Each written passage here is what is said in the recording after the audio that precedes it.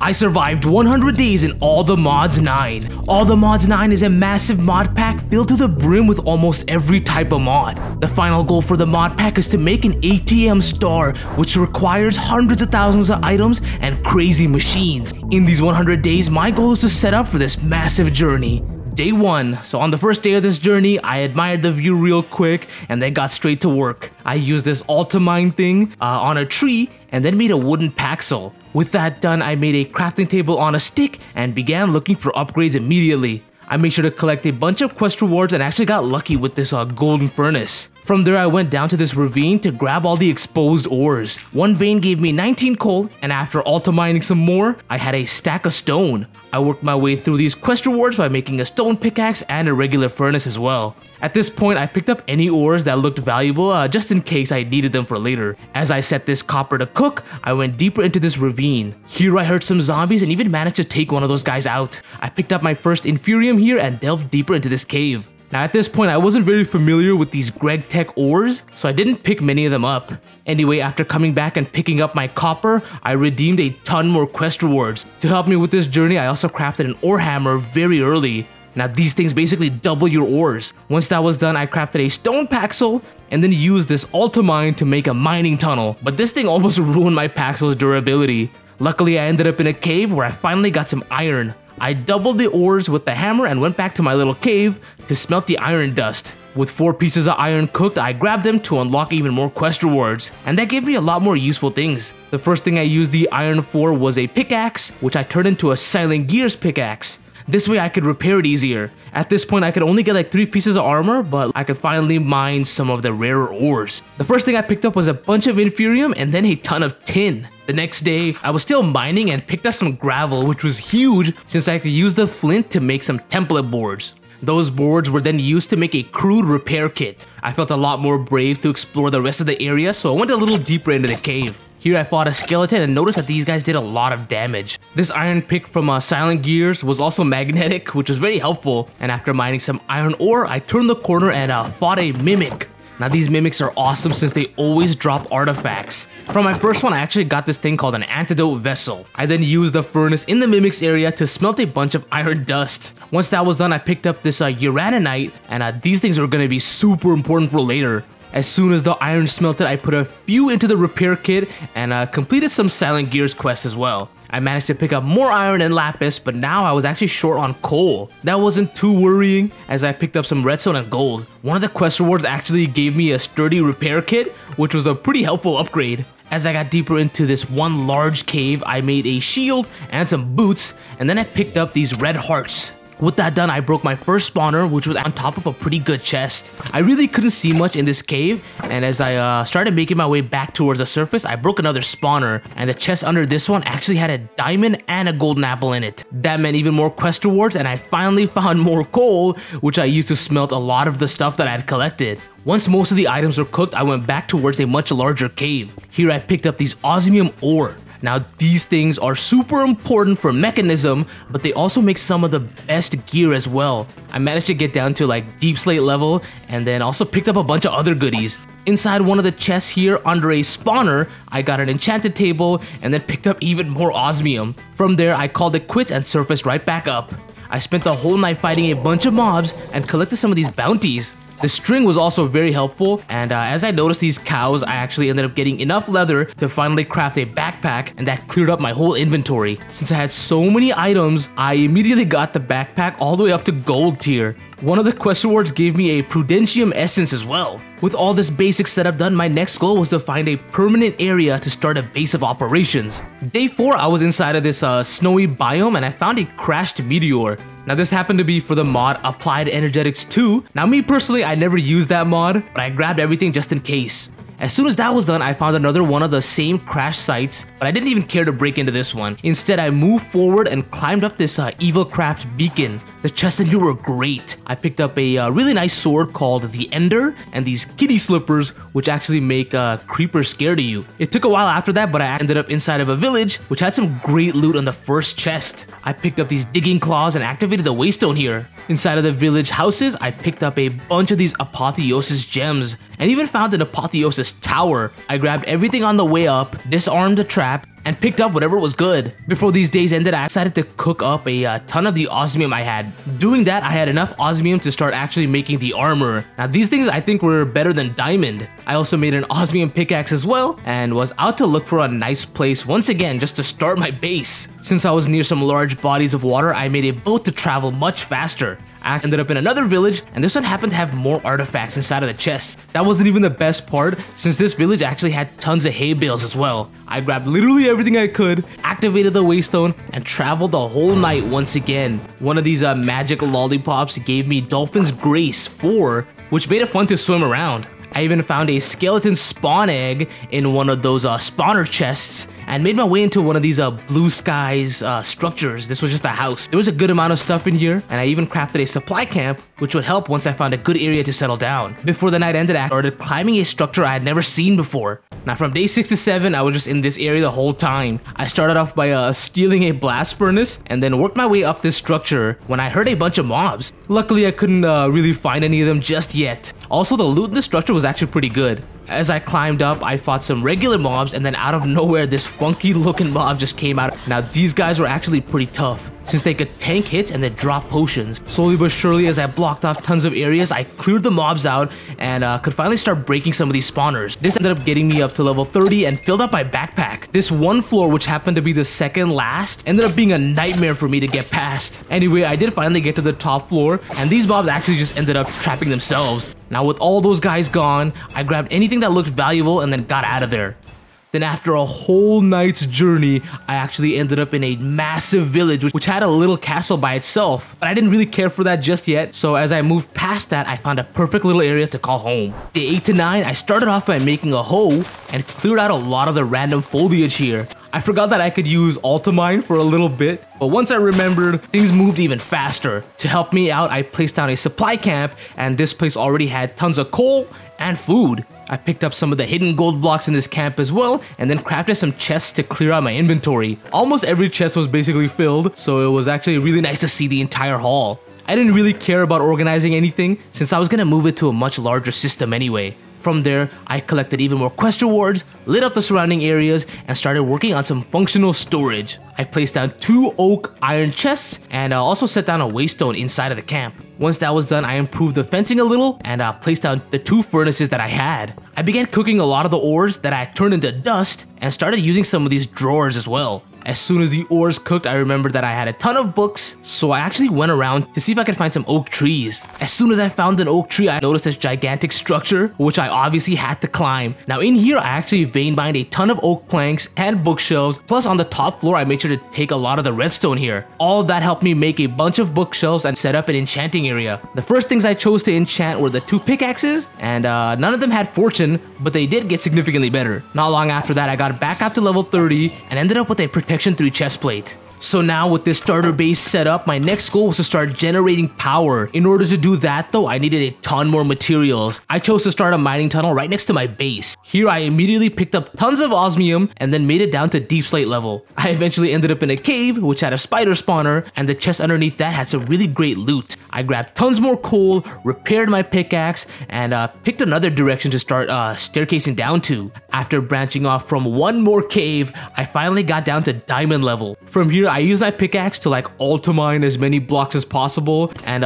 clear the way. Inside of this tunnel, I fought my first apotheosis boss, and this guy was only uncommon level, which was green. Still, I had to block it off before taking it out. The chests inside of the boss's dungeon were pretty good. As I tunneled forward, I fought another mimic who dropped the vampiric gloves. I made sure to equip that though. In this direction, I ended up getting some really good amount of diamonds. By the time I started making my way back up, I had around 23 diamonds. As soon as I was back home, I made another copper hammer to smash down all the ores. While everything was cooking, I grabbed this hopper botany pot that I got as a quest reward and used it to make a little tree farm on top of a drawer. I ended up making a slight mistake by swapping drawers, but I eventually fixed that later. Day 11, I enchanted my leggings, which had protection 3, and put a few items into the drawers I'd set up. From there, I cleared out my backpack, made a bunch of charcoal, and used 1 chest for all these apotheosis gems. With all the housekeeping done, I actually made these iron to gold chest upgrades and used them on all the sophisticated storage chests. Later on, I actually got sharpness 3 on my sword and then made a diamond pickaxe to complete a lot of the basic quests.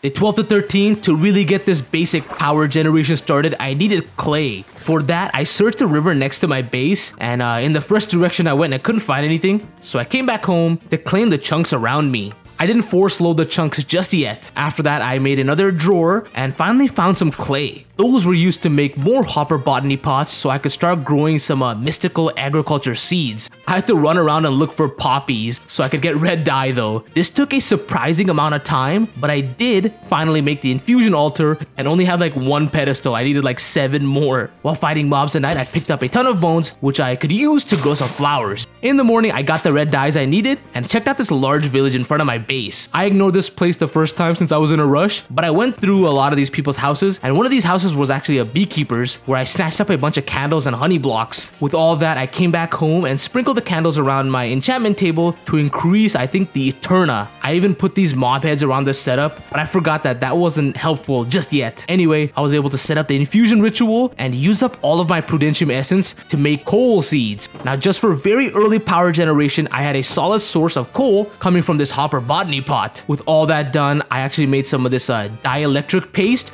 and started working on crafting this furnator from the power mod. This thing just needs coal to generate power, and it will be plenty for the beginning. To get it started though, I made some charcoal, but I realized I had more than enough materials to upgrade the furnator to the next tier. My next order of business was to start working on a jetpack as well. For that, I could only craft a few of the items for now. At this point, I had used /set home on my base so I could teleport back every once in a while. I also really wanted to upgrade a bunch of stuff, so I started off by making an energizing orb. Using these energy cables, I was able to set up these energizing rods as well. This setup actually took a lot of tinkering to get right. To upgrade the rods, I would need quartz, and that's just not available for me right now. Eventually, I settled on a design that had the energy cables underground, but I kept putting in the wrong recipe. Once I figured out how to make these energized steel, I finally started getting them generated. I made about 10 of those and used all that to upgrade the furnator once more. This even left me with a bunch of items to spare. The next upgrade was blazing tier,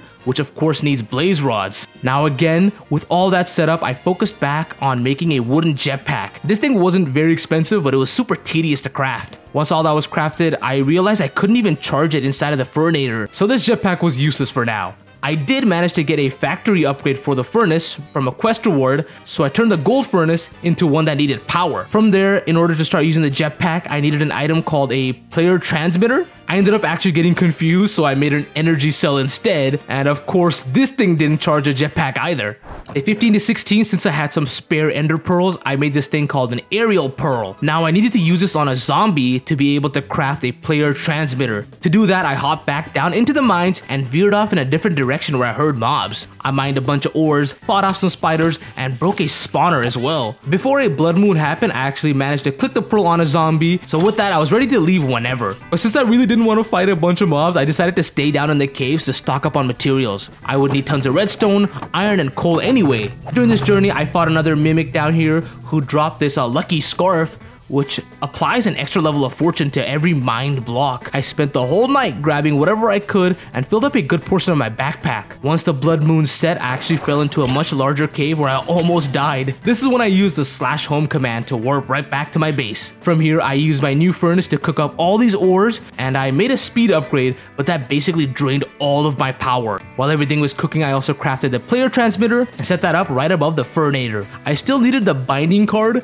and for that I was actually missing some rotten flesh. In the meantime, while I was waiting for zombies to spawn, I made an item pipe and connected another hopper botany pot to the coal farm. I had to do the ritual for coal seeds once again, but it was worth it since the production was basically double. Day 17, I had just enough items to craft this binding card, but to make it dimensional, I would need to use it on an enderman. I skipped that for now and finally had a functioning jetpack that I couldn't figure out the hotkeys for just yet. At this point, some of my main chests were filled up, so I would have to start working on storage solutions soon. Then once I set up my hotkeys properly, I unlocked flight. This jetpack was pretty bad, but trust me, once you start upgrading it, things get pretty ridiculous. Since coal energy wasn't cutting it anymore, I wanted to work up through this mechanism quest line. Now, I actually really like this mod, so I was very excited to start. The first thing I did was craft a heat generator to move things along, and then I actually made a very important machine like this metallurgic infuser. Now, this machine is needed for almost everything inside of Mechanism. I picked up some alloys from quest rewards and used redstone to power this infuser temporarily.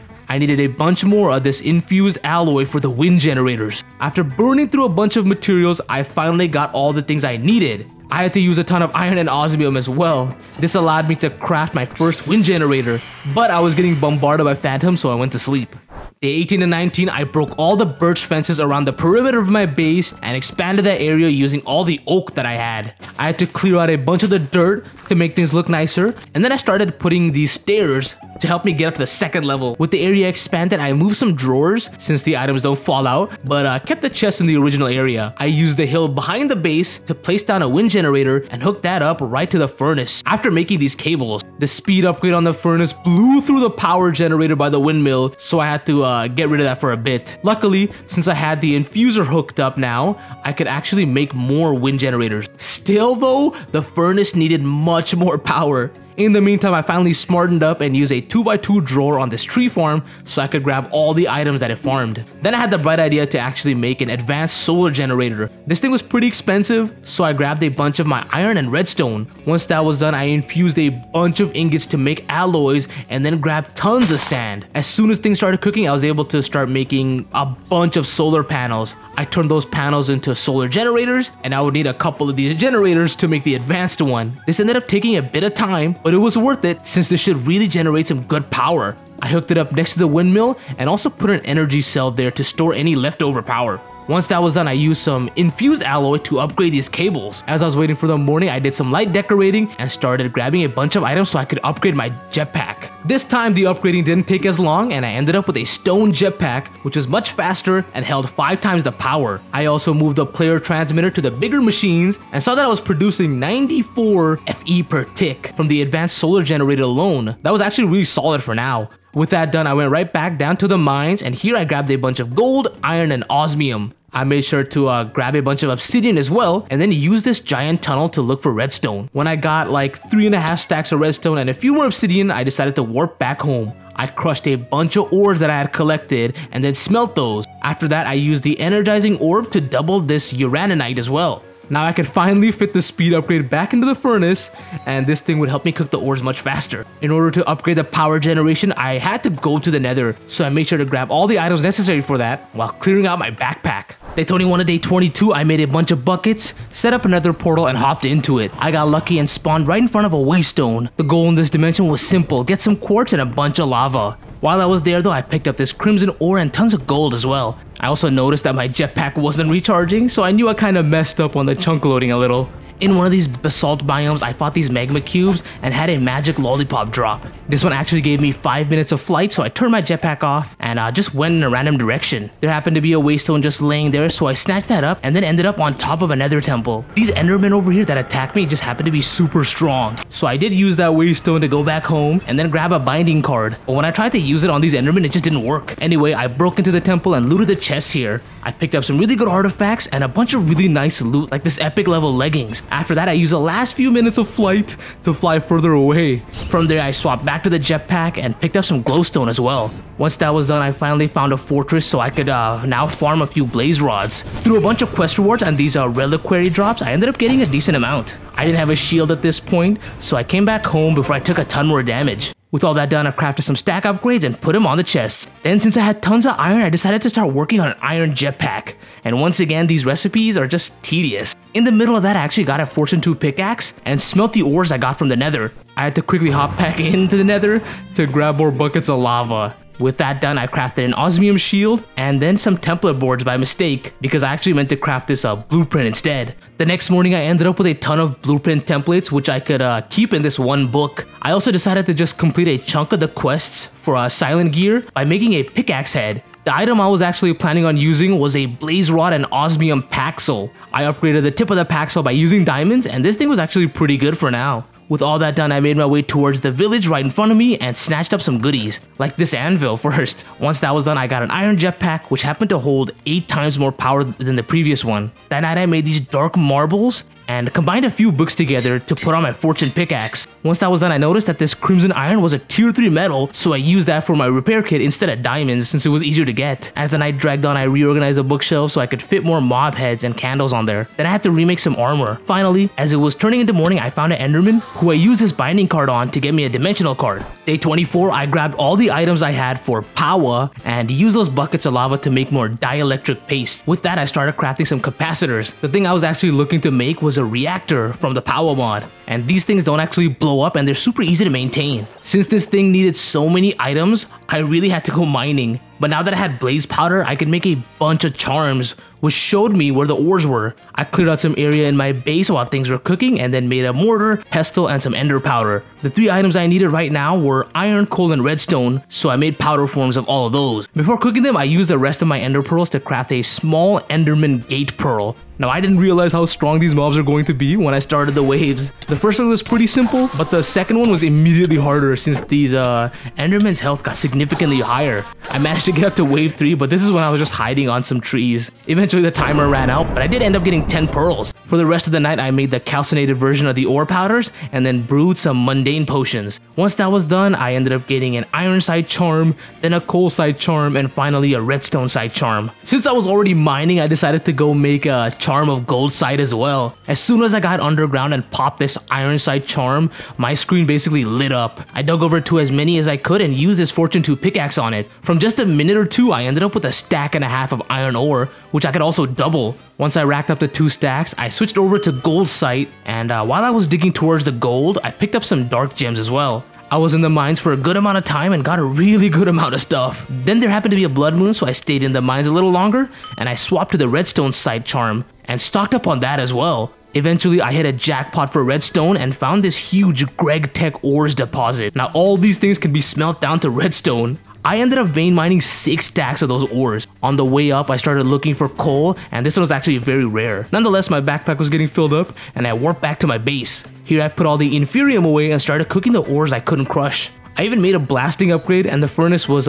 still holding strong with power. Then I crafted a ton of copper hammers to make these iron dust. I also had to put like 100 blocks of redstone away as well. Before cooking up the iron, I energized the uraninite to double the output, and then actually used my brain to set up an automatic furnace. So with everything automated, I placed another 100 redstone blocks away, and had to actually get rid of the speed upgrade since it was becoming dark and I was running low on power. That night, I supplemented the furnace with the Furnator and used an absolute ton of items to craft the starter reactor. They all needed 36 blocks to be fully activated. Once I got all the necessary items, I placed the reactor down right next to my house, and since this one doesn't explode, I wasn't even worried at all. So in order to power this reactor, I would need some more items. But before I had this thing up and running, I decided to upgrade it to the basic tier. Once again, it wasn't super expensive, but it was very tedious. So this version generated 1000 FE per tick, which would be huge for now. I got it up and running by feeding it coal, redstone, and uraninite. The things I was missing were the coolants. The liquid coolant was easy, it was just water, but the solid coolant is trickier.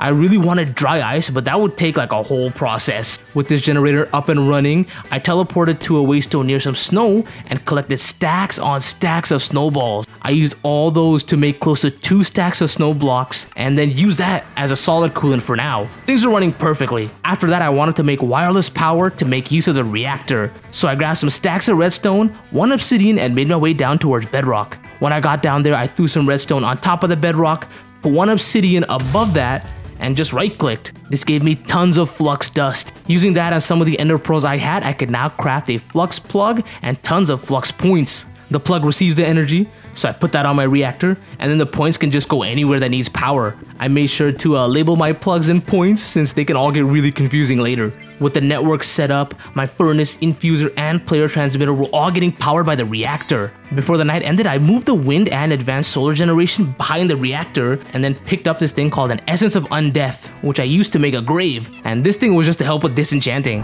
Day 28 to day 29, I moved the drawers around to the sides of this base so I could potentially use the center for a storage system. In the meanwhile, I infused a bunch of iron to get these alloys. I ended up using those alloys to upgrade the cables. From there, I spread these cables around to make an area for the energizing orb. I upgraded the energizing rods as well to basic tier and then collected a ton of quest rewards. Since I now had a good amount of power, I energized blocks of iron and gold to speed up the upgrade process. This was significantly faster and I was immediately able to upgrade the rods up to hardened tier. This made my job of upgrading the reactor even easier, but I actually had to go and grab a ton of lava from the nether first. As soon as I came back, I remembered to force load these chunks that I had claimed. Then a wandering trader spawned, and these guys were super annoying, but I got a really good trade from this guy, and it was called the Tome of Enchanting, which refreshes your enchants by using some XP.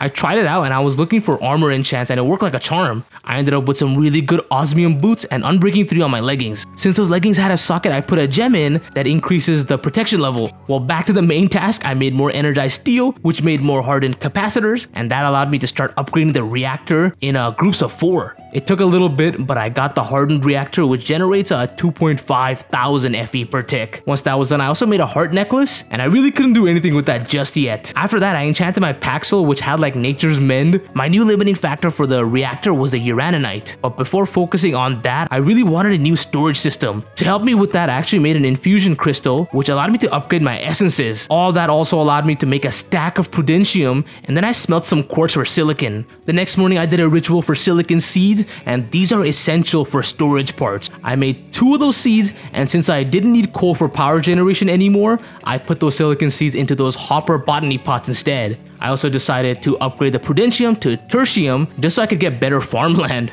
I actually needed a few more seeds like uraninite and ice. To prepare for the ice one, I made brass ingots. This was because when you use brass, you end up getting silk touch quality on your items. Since I had a bunch of extra useless gems, I crushed those and then used that to make a salvaging table. For now, this thing didn't do anything too good since it needs another item to function properly. That item was called a reforging table, and I could only craft a simple one first. The only thing I was missing was obsidian at this point. I decided to venture out and look for a lava pool.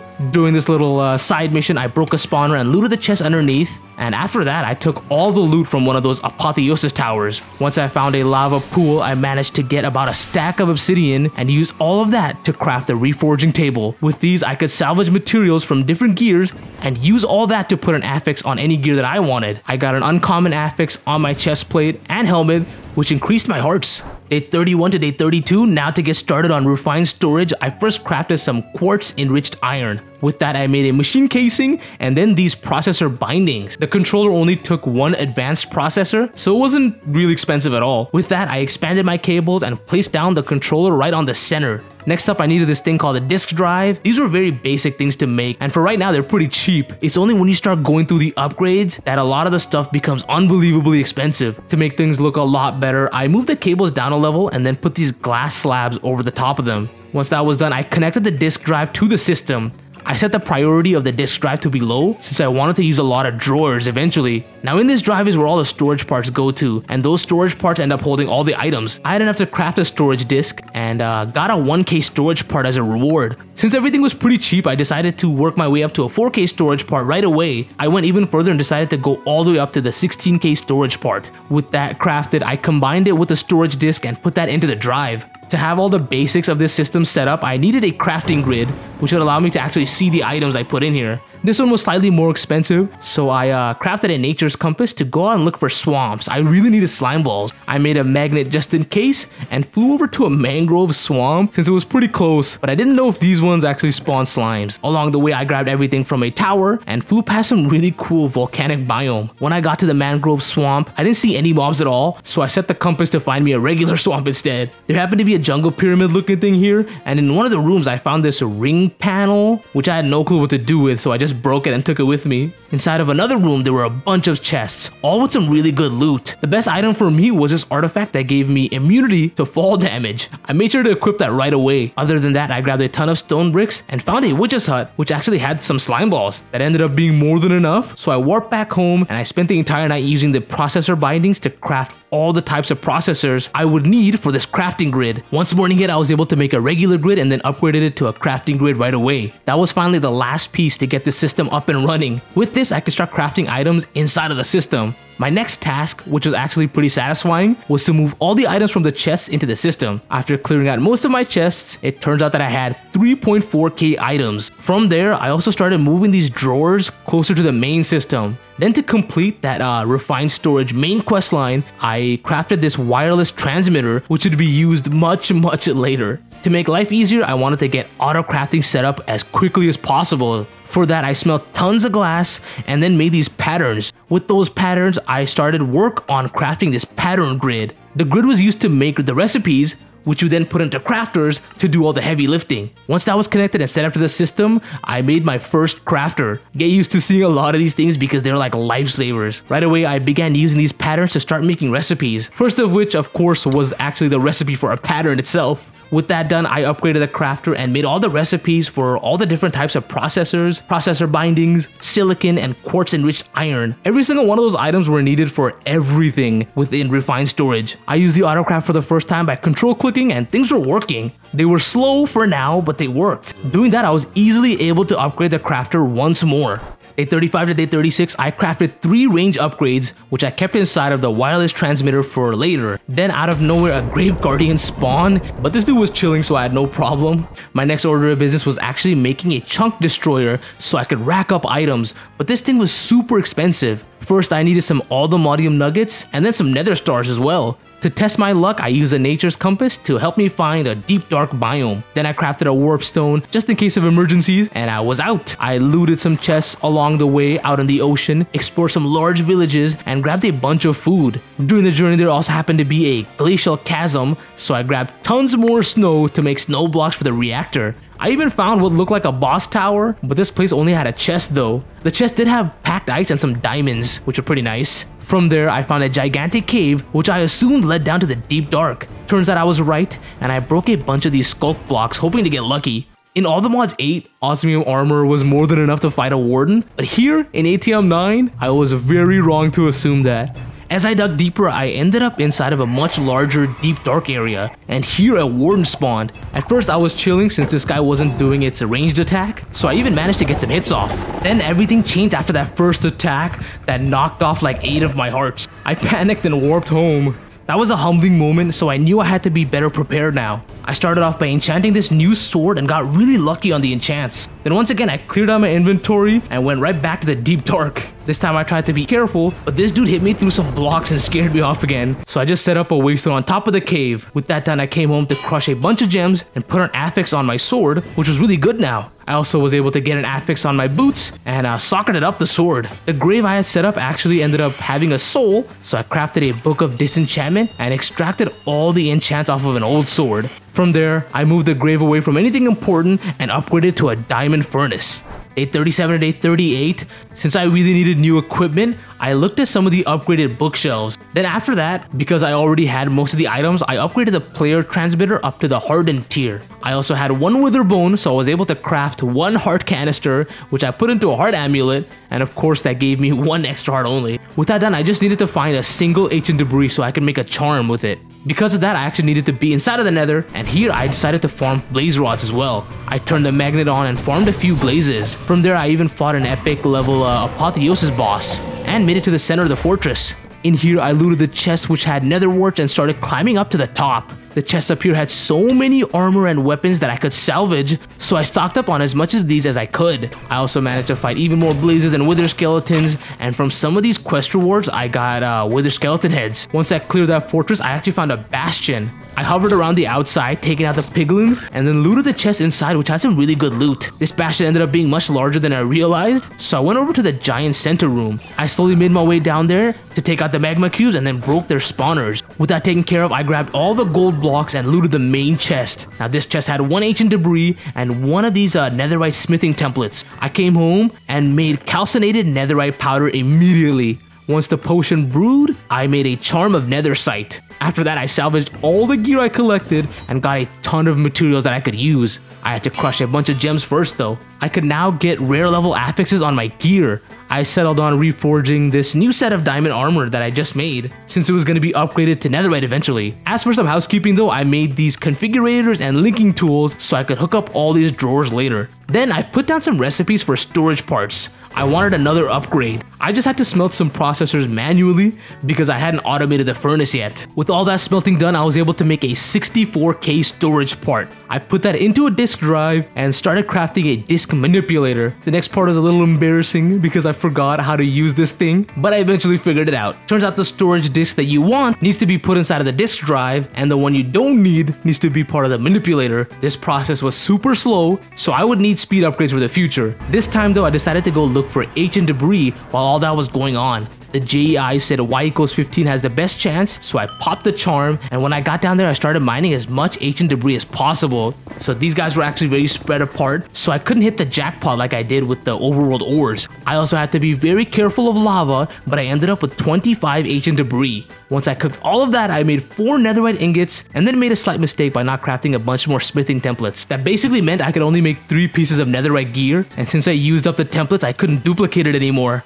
I reforged my boots, which happen to be very good now, and with that done, I crafted a speed upgrade to make the disc manipulator faster. At this point, another soul had hit one of the graves, which allowed me to disenchant an old set of armor. Then I put a gem on my helmet, which increased my attack damage, and used some good books on that helmet as well. Next up, I was able to disenchant my chest plate, and then I got my old storage part back. Before the night ended, I even got to enchant my leggings as well. Day 41, because I needed more of the smithing templates, they also happened to need diamonds, so I had to go down to the mines to look for those. I got distracted by an epic apotheosis boss chamber, and I spent a good amount of time trying to defeat this guy. Once the boss was taken care of, I got an epic Yeti's head. The chest happened to be good down here, and I fell into a much larger cave after that. In here, I picked up a good amount of diamonds and diamond horse armor, which I could salvage. Once I killed 50 skeletons, I completed a quest, and from there, I decided to come home. As I collected my rewards, I got a few lily pads of fertility. I didn't know if these worked on those hopper botany pots, but I put them on the corner next to my drawers anyway. As things were smelting, I energized a uraninite and salvaged all the horse armor, which gave me a ton of diamonds. Then I got super lucky as a wandering trader spawned, and this guy had the perfect sword available for trade. As it became morning, I grabbed all my emeralds and made a diamond sword so I could get this stacked sword from the trader. I immediately reforged it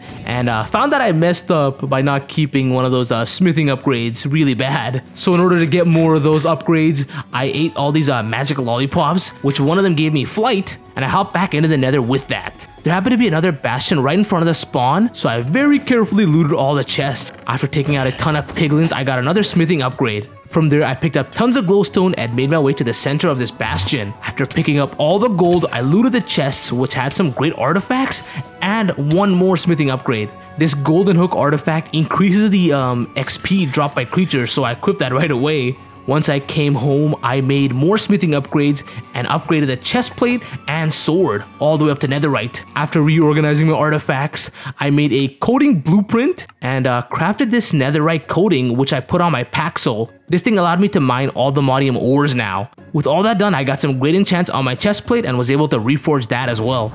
Day 43 to day 44, now with all that upgrading, it was time for the moment of truth. I made sure to get some potions of night vision and then went right back into the deep dark. Before going in to fight the warden though, I saw tons of slime spawning, so I used this looting sword and picked up tons of slime balls. Then I ate an apple, which got me 2 more hearts from Spice of Life. I made sure to eat the golden apples as well, and then got back to where I first saw a warden. I started off by getting rid of as much skulk veins and blocks as I possibly could. That was just in case there were any ores hiding underneath. Eventually, a warden spawned, and I was shooting it with his enchanted bow that I picked up. Turns out it was still doing tons of damage because one of these guys' attacks still managed to tear through my hearts like it was nothing. I had to eat 2 more golden apples, but eventually ran into some corner. Luckily, this place had one Aldemodium ore, which would be all that I needed. So once I picked that up, I got out of there and then crushed the ore to get 2 dust. Because of that, I now had 2 Aldemodium ingots. The most important thing I had to use this for was a teleport pad and the workbench. Once I crafted those 2, I placed the workbench on some cables and looked through the recipes for the quarries. Turns out I would need tons of sand and cacti, so I used the nature's compass to find me a desert biome. Along the way, I raided this illager's tower which had emerald blocks, and then in the desert I grabbed all the cacti I could find. With that done, I came home and farmed the cactus using a hopper botany pot. Then I found a much better way to disenchant items, and that was just to use an obsidian block and an anvil. All you have to do was throw an item down, and then some books, and then crush those together with an anvil. As everything was growing, I went to the mining dimension real quick to place a waypoint down. In the morning, I also crafted a brass pickaxe, which had the silk touch quality. Now to automate the reactor, I needed a bunch of seeds from mystical agriculture, and since I had some lily pads of fertility, I decided to make a nice 9x9 farm. I made it one level higher than the ground, put stairs around the perimeter, and then crafted a harvesting pylon to help automate the whole thing. Once that was ready, I put the lily pad of fertility down, and then the harvesting pylon, which had a hole inside. The first thing I started farming was just inferium seeds, since inferium essence was going to be essential. I made an ender chest and put that on top of the pylon to collect all the items. To get that into my system, I had to make another ender chest and then hook that up using an importer. The farm itself was weird. I had to tinker around with the lily pad of fertility a lot. Anyway, with the basic farm setup and inferium essence growing, I crafted a controller that linked up all the drawers I had to it. With that done, I made this thing called an external storage and hooked that up to this drawer controller. I then connected that to the main system and could now access all of these drawers from my crafting grid. With that done, I pushed some of these fences back and then set the priority for the drawer controller to be higher than everything else so items would fill up the drawers first. I also made some covers for the cables and then put more inferium seeds into the auto farm. This time I actually moved the seeds closer to the lily pad as well. Connected to the drawers, I put these compacting drawers down, and these things would be very helpful for iron, gold, and coal, since I would need tons of different versions of those. Before the night ended, I actually used the brass pickaxe to grab a bunch of ice and did the ritual for ice seeds. I made recipes for all the ice variants and basically grew those seeds using hopper botany pots.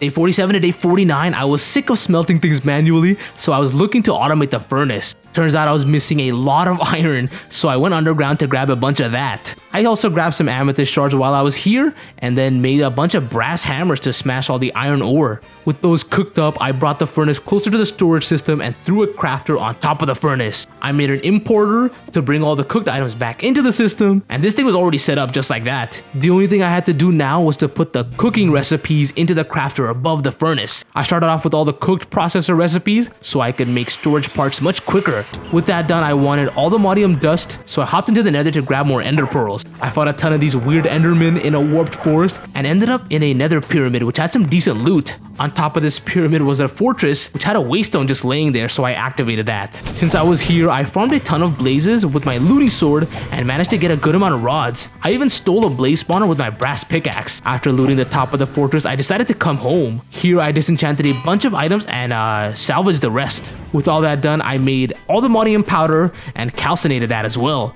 I ended up getting an all the modium sight charm after. So to upgrade my power generation, I needed to automate the energizing orb. For that, I made an iron crafter and tried really hard to set this up right the first time. I had the basics set up to start and covered a lot of the cables up. So things were working, but it only managed to do the recipe once. I realized I hadn't set up the redstone signal just yet. I even crafted a crafting monitor to see what the issue was. This entire process actually took a pretty long time since I had to do some research, but by nighttime I had this entire energizing orb automated. I put more recipes into the crafter, and don't worry, this little redstone thing ends up becoming much better later. Anyway, I was getting those blazing crystals automatically, which was awesome. To end the night off, I set up recipes for the blazing reactor. Day 50 to day 51, I asked the crafter to make 36 reactor blocks to see what I was missing. Turns out I needed more coal and blaze rods. For the coal, I was just having issues with my drawers, so I kept breaking and placing down these things over and over again. I got it fixed eventually and was just missing blaze rods. To farm all that, I went over to the fortress and had this quartzite thing from a magic lollipop, which is super annoying. With all that ready, I ended up making a little bit of a mistake by taking down the reactor a little too early, so while things were crafting, I was constantly low on power. I had to rely on the furnator, and that made the whole process take so much longer. So I actually forgot to record the rest of day 51, but only like 2 things happened. 1, the blazing reactor was set up and running, and 2, I started using dry ice. I had the recipe in the energizing orb and all the recipes to make the blue ice inside of the regular crafter. This was by far the best solid coolant. I also had those ice seeds on 2 hopper botany pots, and for some reason I just couldn't get this drawer controller to connect to the main system. I'm not even joking, I spent the entire day troubleshooting the controller, and it finally worked after 10 minutes. Now I could fully automate the dry ice process as well. My next goal was to get this chunk destroyer set up so that I could basically get infinite items. I put down everything needed for a quarry and was only missing diamonds. To get that, I decided to use the mining dimension. I started the mine near the pad and was just looking for diamonds to start off. Somehow I managed to stock up on everything but that. So I decided to make a charm of diamond sight. Before hopping back in, I made a compacted drawer for copper as well. Then with this charm of diamond sight, I started tearing through the cave. Once I got close to 3 stacks of diamonds, I switched to looking for some all-the-modium ore and then managed to get like 5 more ores. When I came back home, I got the first of the 3 quarries needed. Now I was actually short on ender pearls instead. Day 54 to day 55, I actually set up 1 quarry in the mining dimension and it was working pretty well. I put a diamond chest on top and things were very slow, but it worked, which is cool. I force loaded some chunks, put some stack upgrades in the chest, and then hopped into the nether to grab tons of ender pearls. I managed to get 1 extra ancient debris in here as well. Before leaving the nether, I placed down my blaze spawner in a flat area to farm a ton of rods. Doing this, I got 58 more blaze rods. I left after picking up my spawner and then made 2 more quarries. Next up was the quarry pump module, which needed a bunch of cacti. To get the 500 plus glass needed, I shred through this beach and got almost 17 stacks of sand. Since I had an automatic furnace, I could just set it to cook and not have to do anything. In the meantime, I found out that chunk loading these areas kind of breaks the quarry, and that was a little bit of an issue, so I had to reset it. From there, I made more dry ice for the reactor and finally made the pump module. Once that was done, I also made 3 flexible markers.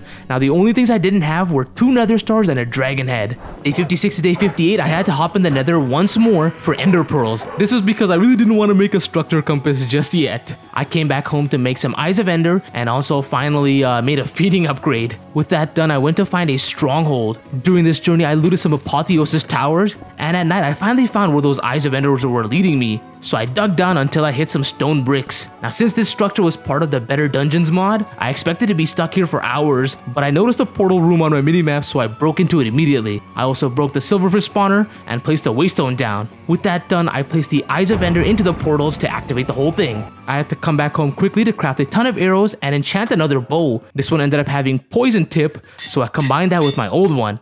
After that, I was ready to take the ender dragon out. Once I spawned it, I was actually amazed by how good the main island looked, and as soon as the dragon spawned, I was able to fly around and destroy most of the end crystals. Once they all exploded, I realized I forgot to bring some glass bottles, so I teleported back to grab a bunch of those. From there, I hopped back into the end and started taking shots at the dragon with my bow. I also filled up almost all of those glass bottles. I ended up doing tons of damage to this guy, but one of my chestplate enchantments were not good for this fight. Because this repellent enchant was just pushing the dragon away, I wasn't able to hit it too much with my sword. Regardless, I took it out anyway, and I picked up a ton of the dragon scales and the levels. I was up to level 89, and I farmed a bit of the ender pearls here. These guys were really strong, so my armor was in bad shape.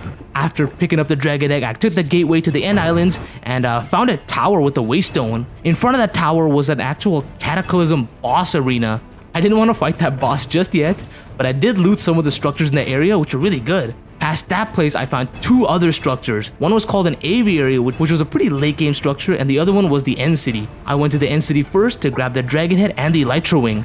Once the end ship was looted, I made my way inside of the aviary to grab as many of the chests as possible, and there happened to be a ton of good stuff. My backpack got filled up, so I came back home. Since I had a stack of ender pearls now from all the farming, the only thing missing for the chunk destroyer were the nether stars and the diamond blocks. I ended up using the charm of diamond sight one more time that night to check the diamond blocks off the list. Day 59 to 61, the quarry in the mining dimension was actually doing a pretty decent job. Anyway, I also worked on making more seeds in the future, so I used an infusion crystal to upgrade a lot of my inferium. I used some of the prudentium essence to upgrade the farmland as well, and then made all the recipes for a niotic reactor. This chunk destroyer absolutely eats up power, so I would need some huge power generators. I really quickly went to the nether to grab some ancient debris and farm a bunch more blaze rods. My armor was also getting kind of busted, so I was very careful fighting these blazes. With all those items, I let the autocraft produce 36 niotic capacitors. This process took some time, so as that was going on, I decided to make this top area look a little more industrial, so I replaced all the dirt with stone bricks. I even went through the same areas and put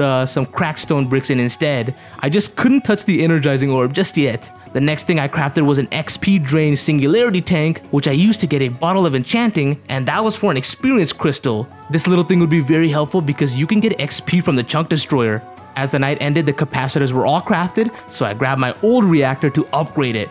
This was a pretty big power boost, and as soon as it was finished, it was already up and running. With that being done, I spent some levels putting affixes on new armor, which I upgraded back up to netherite. I was also able to upgrade the reforging table as well, which could now take in epic material. With the levels I had, I rolled some enchants for these new gears as well. For the helmet, I ended up being able to max it out using the books, but for the boots, I just settled on for whatever I got. Once all that was done, it was time to challenge 2 withers. I had enough skulls and soul sand. I flew pretty far away and entered a ravine. Here I dug deep and cleared out an area to summon these guys. One trick I learned was to claim the chunks so the wither wouldn't blow up as many blocks. This worked like a charm and I obliterated the first wither. I used the 2 heart containers it dropped, and once the wither effect ended, I obliterated the second wither as well. This guy dropped 4 more heart containers, so I ended up with 6 extra hearts from these guys. With all that done, I grabbed everything I needed to craft the chunk destroyer. As soon as morning hit, I had the workbench all powered up and picked up one of the most important items in the game. I set up that chunk destroyer in the mining dimension right away and was looking at how large I should make my first area. This actually took me quite a bit and I hooked up the power after. As soon as I put the chest up, items started flying through. I already had so many things in. I was lucky that I had a void upgrade so I could get rid of the end stone. Plus this chunk destroyer was eating up power. It was pulling like 40k FE per tick, so I had to set a limit on it. Anyway, this thing was incredible and I hadn't even enchanted it yet. I picked up most of the ancient debris and came back home to try and make this XP module for the chunk destroyer. This one needed hay bales, which meant I had to run around to different villages. It took a bit to get, and I didn't realize that I messed up the recipe, so I thought it was a glitch and I moved on to go pick up all the Allthemodium ores left over. I came home and used all those ores to make myself an Allthemodium sword. Now I was actually planning on collecting the items that were valuable, but I didn't want to do the drawer system just yet. So I paused the machine and just picked up whatever I needed. Until the next morning, I was basically trying to figure out how to get the XP module, and I even tried upgrading the cables because I thought the issue was the workbench not getting enough power. Eventually, I figured it out and put that on the chunk destroyer. I even made sure to move the XP crystal here as well. Day 64 to day 65, I remade the redstone contraption that the energizing orb uses with these redstone links from Create. This looked much cleaner and took up way less space. Once that was done, I upgraded the energizing rods to blazing tier and set that up around a single flux point. From there, I energized tons of blue ice and wanted to craft a 256k storage part. For that though, I was lacking sand and quartz, so I made a quick run to stock up on all of that. Turns out the chunk destroyer actually had tons of quartz and a little bit of sand. The XP module also gave me tons of levels, which I put into the crystal. Before making the storage part, I put speed and stack upgrades into the disk manipulator, and as I was doing that, I started putting in the recipe to make an enchantment mover inside of the workbench as well. My limiting factor for that was actually obsidian, so I hopped into the cave that I made to fight the withers in. While I was down there, I found what looked like a dungeon and started breaking my way towards that place. I ended up having a real hard time finding the entrance, so it took a little while to get there. Also, since you couldn't break the dungeon blocks, I had to go around. When I finally found the entrance, I realized it was a Cataclysm boss mob who I really didn't want to fight just yet. Instead, I set down a waypoint here and then warped back home. Here I smelt everything that I had and worked my way up towards an elite importer, which I slapped on the back of the furnace. Speaking of furnaces, I upgraded mine to an emerald version and then to the obsidian version. With that done, I hopped down into the mines to find a bunch of lava pools, and I ended up with 2.5 stacks of obsidian. The next morning, I used that workbench to craft an enchantment mover and put Fortune 3 on one of my pickaxes. Then I grabbed my chunk destroyer, and as I was looking to transfer these enchants, it just wasn't working. Turns out silent gear items do not work for this, so I had to disenchant my pickaxe and put the enchants on a new pickaxe instead. With this, I had an efficiency 3 and Fortune 3 chunk destroyer. At this point, it was basically maxed out, I think. Before going back to place the chunk destroyer, I crafted a netherite chest upgrade and also more stack upgrades since I knew there was going to be a ton more items. I made the actual boundary a lot bigger, but I had another issue. With those enchants, this chunk destroyer was pulling much more power. My reactor was struggling, so I had to work on the next upgrade, which was called Spirited. To do that, I put the recipes in and told my system to craft me 36 Spirited capacitors. Turns out I needed more blaze rods, so in the meantime, I crafted some dry ice and then made a blaze gate pearl. I activated this pearl in the nether and began fighting tons of blazes. For some reason, this pearl just messed up, but I still got more than enough blaze rods to get the crafting of the reactor started. While this was working, I fit 2 speed upgrades into the Energizer's crafter. I then enchanted some of the netherite armor and picked up an unbelievable amount of XP from the chunk destroyer. Before this day ended, I put an epic affix on my Aldemodium sword, then socketed 2 gems. I also managed to put like sharpness 5, looting 4, and lifestealing 2 on the sword. Day 67 to day 68, I disenchanted my old netherite chestplate to get rid of repellent, and then put mending on this one as well. The mending book was from my previous sword. Once that was done, I planted even more inferium seeds and started crafting a network transmitter and receiver. The quest reward for those gave me a network card, and I was able to automate this reactor using this receiver. With the network card linked up, I also put down an elite exporter and basically told it to pull out any redstone, uraninite, coal, and dry ice from the system. Before I set all that up though, I made some drawer upgrades and sprinkled all those around the main drawers that I needed. With this done, of course, I put the whitelist down for all the items I mentioned before, and then also put in a crafting and regulating upgrade. The crafting upgrade would basically craft the dry ice and eventually the uraninite, and the regulator would just keep 64 of each item within this reactor at all times. So now I only needed those uraninite seeds. For convenience, I also crafted a wireless crafting grid, and forgot I hadn't upgraded the reactor yet, so I hopped into the nether to fight another blaze gate pearl. This one worked like a charm, and I burned through those waves of blazes, picking up around 4 stacks of blaze rods. With that, I had a spirited reactor up and running in no time, and this thing generates 100k FE per tick. Since I needed a much more stable source of food after that, I also expanded one side of the fence so I could farm more carrots behind this drawer. Then I started working on upgrading my jetpack. The next tier was golden. Inside of the system, I actually managed to do it very quickly, and for future upgrades, I went to the mining dimension to grab all the necessary items. I actually had to set up a compacting drawer for gold since I now had so many. As those hundreds of gold ores were cooking, I started working on hostile neural networks. In order to get the ATM STAR, I would need an absolute ton of nether stars. So I needed to get these loot fabricators up and running quickly. I made 1 simulation chamber and 1 loot fabricators to start. Then I crafted a deep learner and had 4 model frameworks. With that, I used these wither skeleton drops to make more wither skeleton heads, and would need to click these frameworks on a wither to start.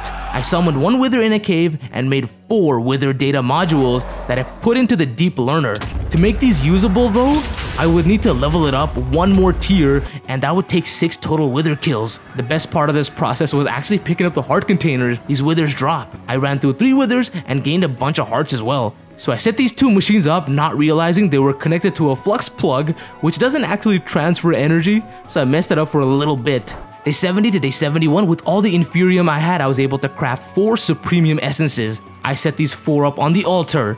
Then, since I ran out of uraninite, I had to go on a little mining trip. I came back up with 4 and was able to make a uraninite seed. I used a tertium essence on one of the farmland and planted the seed. With this, I could now grow uraninite. To keep the reactor running forever, I made a crafting recipe for it and grabbed like 3 stacks of ancient debris from the chunk destroyer. Then, to speed up the growth of these crops, I made 9 inferium growth accelerators and put them underneath the farmland that I was actually using. I also decided to make another teleport pad, and then used all these mystical fertilizers. I spammed them all on the uraninite. The next morning, I collected the quarry XP pump and went down to see all the Aldemodium ores left over. I didn't mine them just yet since I wanted a high level fortune on my pickaxe, but I decided to craft an infinity range booster, which allowed me to access this crafting grid from anywhere in the overworld. To get these wither skulls and finish up the nether farm, I used the teleport pad to access the other dimension. Now this place has flight disabled, and I spawned deep underground, so I had some trouble going up to the overworld.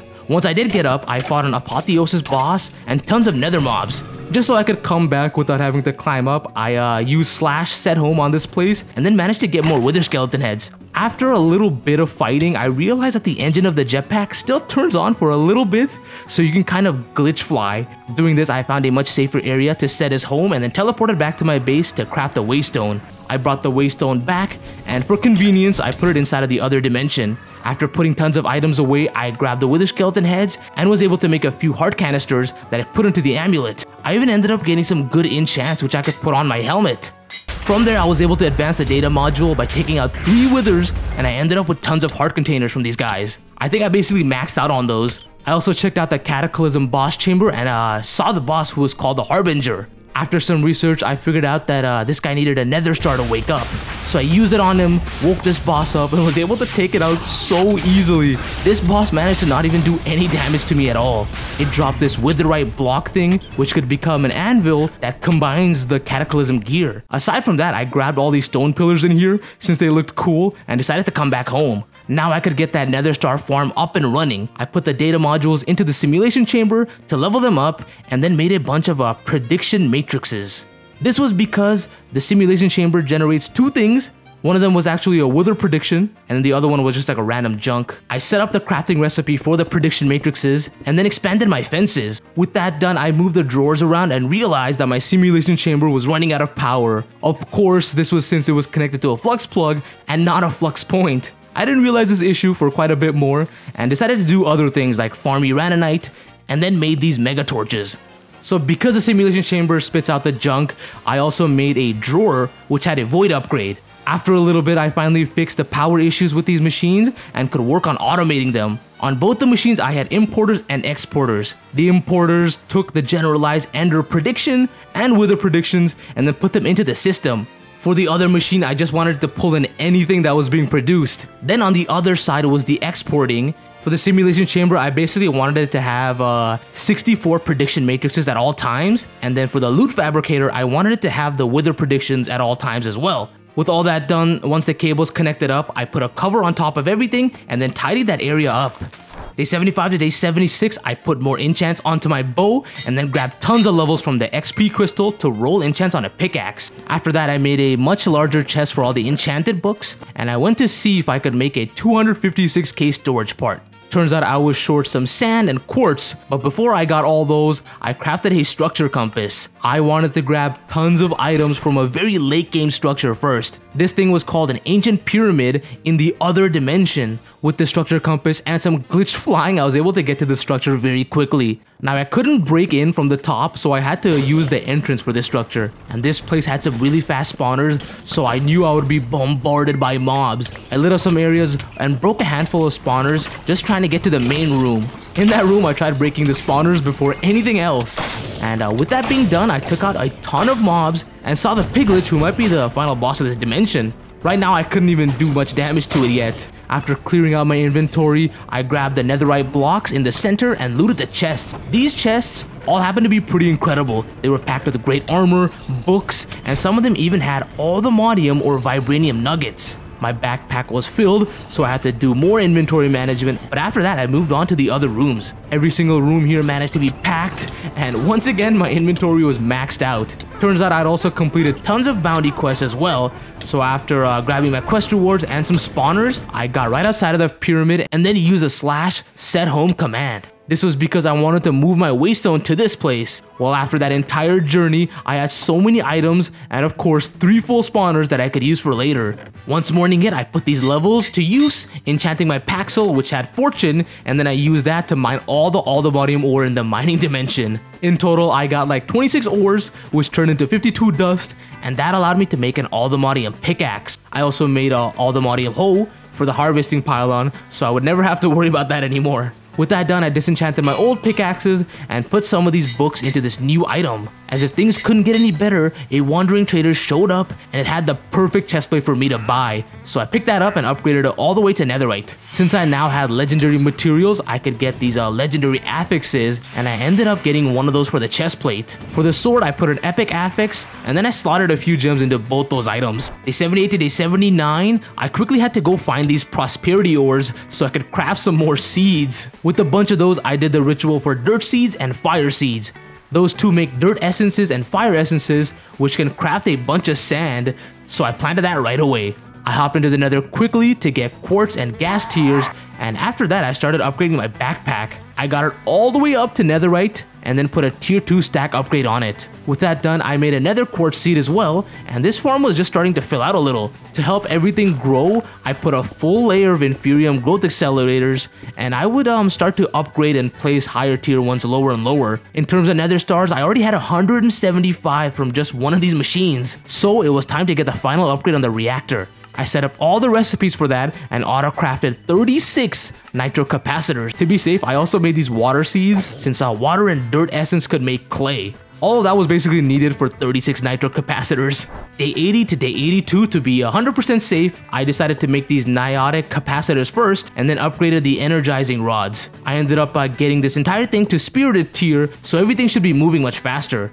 These nitro capacitors were very expensive and took a lot of power. Thankfully, my reactor kept up very well and I had this new reactor crafted and running pretty quickly. This beast generates 250k FE per tick, so 2 or 3 of these could basically power mostly everything in the game. From there, I upgraded the main crafter on my system to a diamond tier and went back to look for black dye so that I could craft these elevator blocks. I then made an area right underneath my base so I could put a lot more of the technical machines in one little area. I didn't know about the destruction gadget just yet, so I made a 7x7x7 room manually.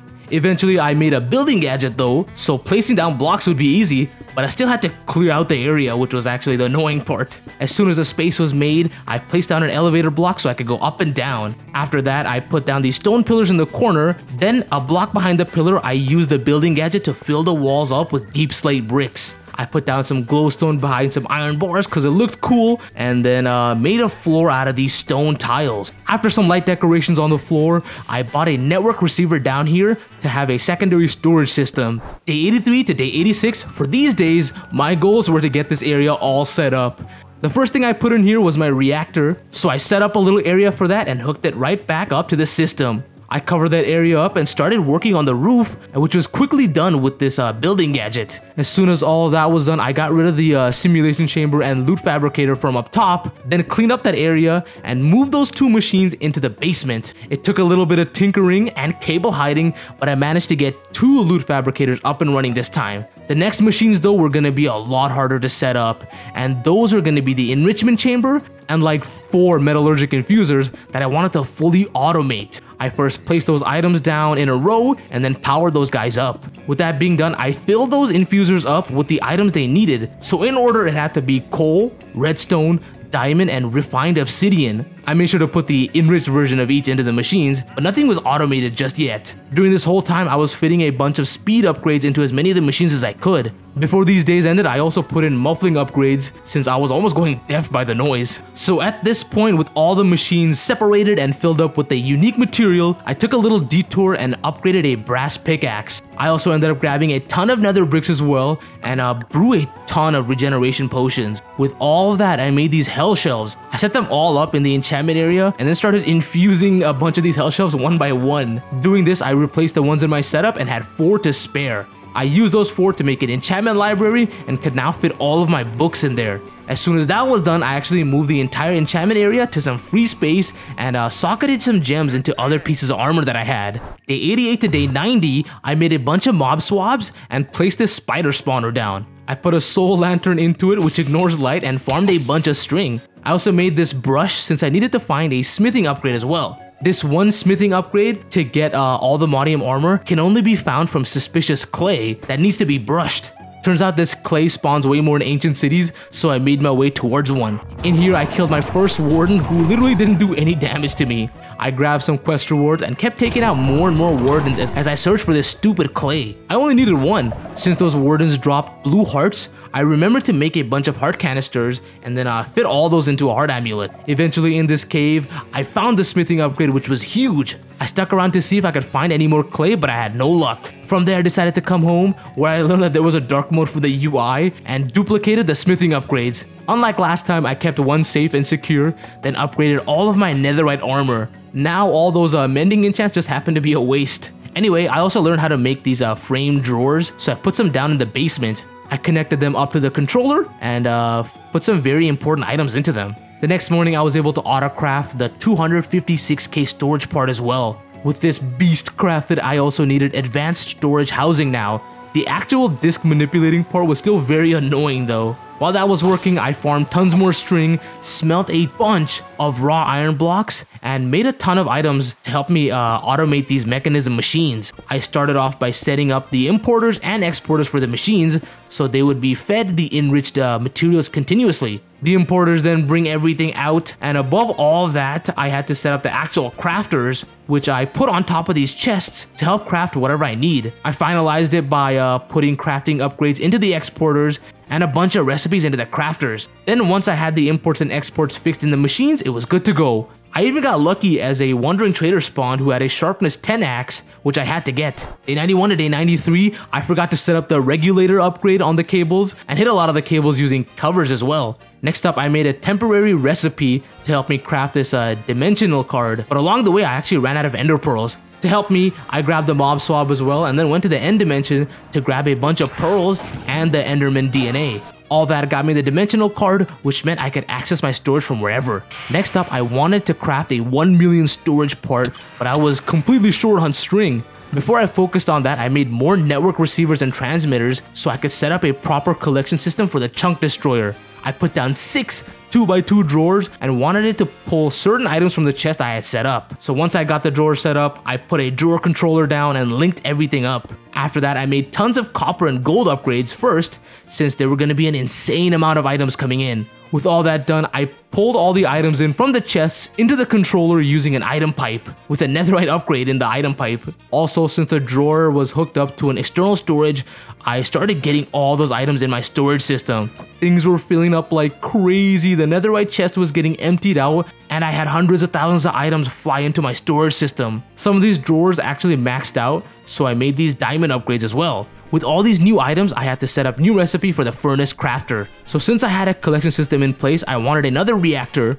on top of my old one, which would allow me to run the chunk destroyer non-stop. I had to make an extra crafter for that since I already had too many recipes. By the morning, I had started the auto craft for a new nitro reactor. In the meantime, I grabbed DNA from the wither skeleton and a blaze, and then quickly went to the other dimension to get the witch DNA as well. With all that done, I needed like 2 more mob DNAs. One from cave creepers and one from vindicators, so I spent the rest of these days looking for that. Now with all those mob swabs, I was able to make their own separate GM chicken feed, which I then had to find chickens for, and then once I fed it to them, I got all the unique spawn eggs. As soon as I got all of that, my reactor finished crafting, so I used a destruction gadget to clear an area to house this bad boy. Once I made the space, I put the reactor down and hooked it up to an exporter. Then with this thing up and running, I cleaned up the area with tinted glass and elevator blocks and then hooked it up to the main flux plug. Also, I auto-crafted a bunch of alloys, which was really cool to see.